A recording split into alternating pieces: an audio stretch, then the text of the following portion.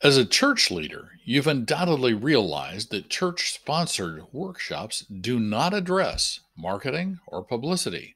Pastors also know that seminary courses and continuing education classes don't even acknowledge the existence of marketing or publicity. In today's culture, promotions, marketing communications, publicity, or whatever you want to call it, is an absolute necessity.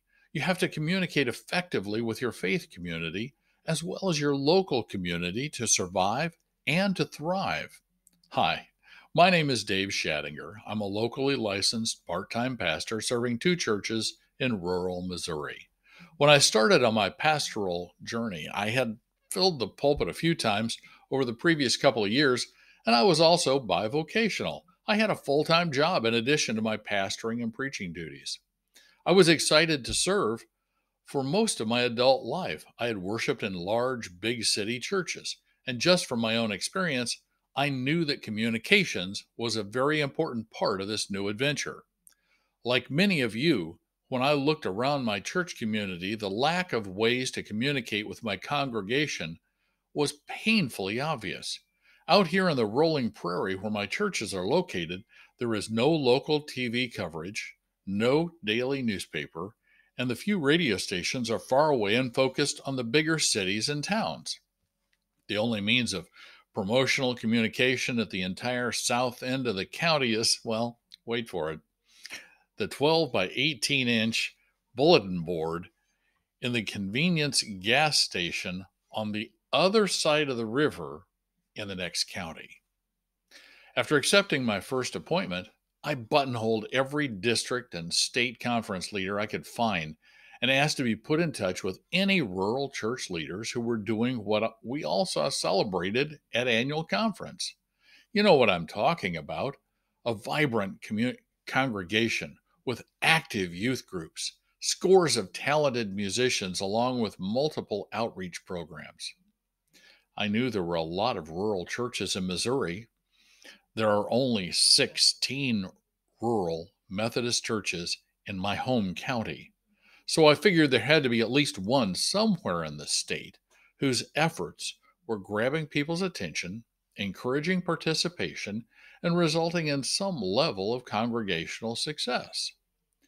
After 2 years of pestering, I finally was directed to a church on the opposite side of the state who had recently received an award for their communication efforts and impressive results. That pastor graciously arranged a meeting for me with his church leadership. I learned a couple of interesting things from them, not the least of which was that their supposedly rural church was located only 5 miles outside a large town. Only 5 miles. My parishioners drive over 4 times that far just to get groceries. That particular congregation attracted much of their growing membership from the town's suburbs.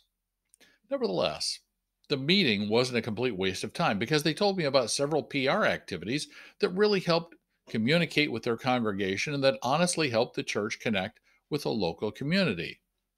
The same year that church received their award at the annual conference, the bishop commented that part time pastors now made up a majority of the pastorate in Missouri. I'm guessing a similar situation exists in other denominations across the country. So, as I attended conference workshops and talked to my colleagues, I realized there are potentially thousands of pastors with no working knowledge about promotions, marketing, communications, public relations, or publicity. They didn't study these topics in school, and they probably never had a job that showed them what effective promotions honestly look like, or how to implement any of the marketing tools or PR techniques at their disposal. Consequently, outside the relative safety and comfort of the sanctuary and the pulpit, most pastors and church leaders are not equipped to address the promotional needs of their church, especially when it comes to reaching the local community. Let me pile on to the reality of this unfortunate situation. In his book about Christian leadership called Canoeing the Mountains, Todd Bolsinger from Fuller Theological Seminary shows a frustration expressed by many pastors, specifically Their seminary training did not prepare them for the demands of church leadership in the 21st century. All of this made me realize there's a gaping hole in seminary education when it comes to communicating with your congregation beyond the worship service, and more specifically, promoting what you offer to the community outside the walls of your church. Okay, so at this point, I need to make a full disclosure.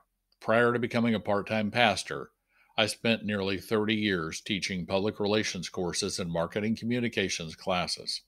Plus, during that time, I also worked full-time in corporate marketing departments, advertising agencies, and not-for-profit fundraising jobs. In my opinion, church marketing and publicity is honestly much more than having the church secretary put an announcement in the Sunday bulletin, or having a volunteer post something on the church's Facebook page, and then brewing a pot of coffee right before the event starts. Given my background, you can understand why I would think it's unfortunate that any type of promotions is not mentioned in any religious educational setting. I also think it's sad because the Bible chronicles the adventures of one of the first and one of the most wildly successful PR experts in recorded history. The Apostle Paul effectively used a variety of PR techniques to deliver his message to specifically targeted audiences. You know, the faithful at Corinth, Gallatin, Ephesus, Philippi, Colossus, and Thessalonica, just to name a couple of his target audiences, congregations. On top of that, because every one of those early churches contained a uniquely different group of individuals, each in a different geographic area with different issues, Paul adjusted his message to their interests and needs, which is a legitimate PR technique. I never heard that from my seminary instructors, and you probably didn't either. By any measure, Paul was quite successful in promoting his key concept, the gospel message of salvation through Jesus Christ. And Paul didn't even own a laptop, a cell phone, an inkjet printer, a copy machine, nor did he have access to a stack of professionally screen-printed yard signs, a Facebook page, or even reliable mail delivery. My point here is simply this.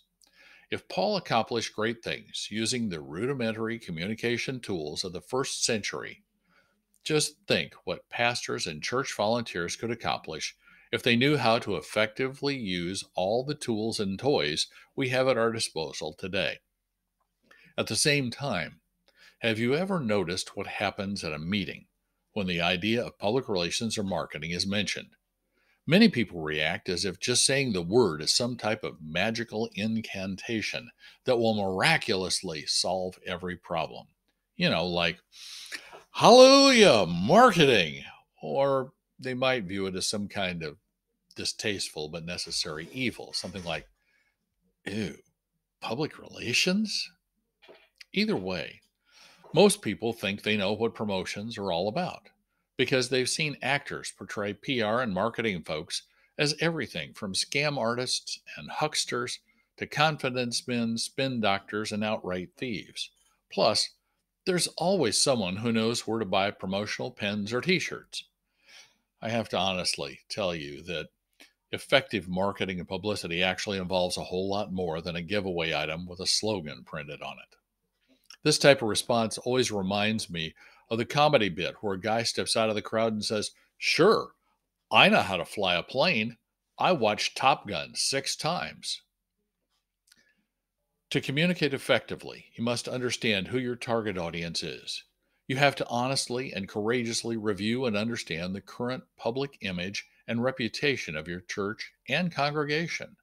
You also need to recognize what resources exist within your organization to support and carry out your efforts.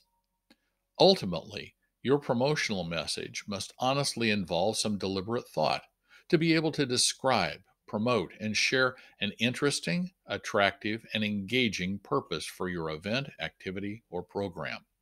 Plus, your efforts must involve strategic research, planning, writing, production, implementation, and follow-up. All of this is why I've put these materials together and why I wrote my book, Promotions in a PR Wilderness, and why the free church marketing and publicity webinar was created along with the online church marketing and publicity course. If you'd like to start filling in that enormous informational gap, please join me on this journey.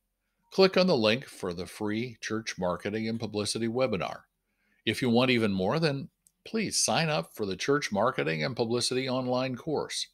Also, if you would, do me a favor and share the link to this trailer with your fellow pastors.